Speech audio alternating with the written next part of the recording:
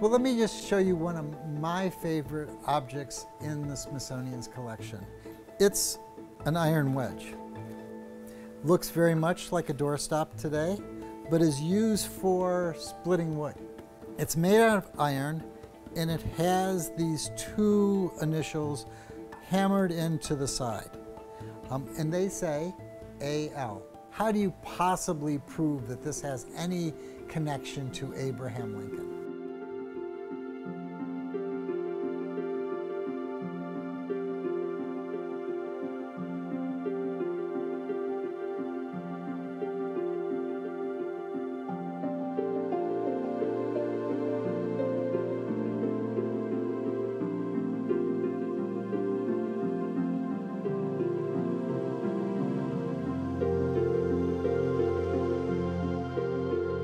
This comes with 3 affidavits. It was found in a home that once belonged to Mentor Graham. And Mentor Graham is a well-known friend of Abraham Lincoln's in this frontier village.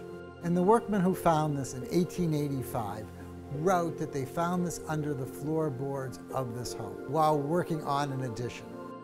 They talked to the daughter of Mentor Graham.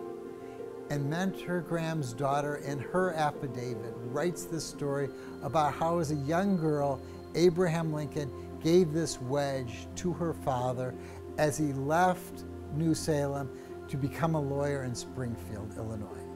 And that they'd been working on the house, and the wedge fell under the floorboards, and she hadn't seen it since, but that, yes, indeed, this is the actual wedge that was given.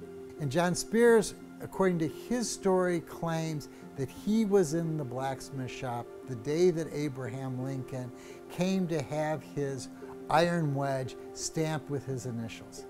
Now, partly this is because Abraham Lincoln didn't have a permanent home in New Salem. He was staying with various people and needed his tools marked. And so Lincoln turns to the blacksmith and asks if he would stamp his initials into the side. And the blacksmith, according to John Spears, says, "I'm sorry, but I'm no scholar." The blacksmith claims that he's too illiterate to put in the initials, and so Lincoln borrows the tools himself and hammers in his own initials into the wedge. What's wonderful about this object is, with a little imagination, you can envision a young Abraham Lincoln living in a frontier town, going into a blacksmith shop. It captures that moment for me. That's what I think is so wonderful about museums. You can look at these everyday objects, and with a little bit of research and study and understanding their context, I think it can make history become a little less mythic, a little bit more real and a little bit more tangible.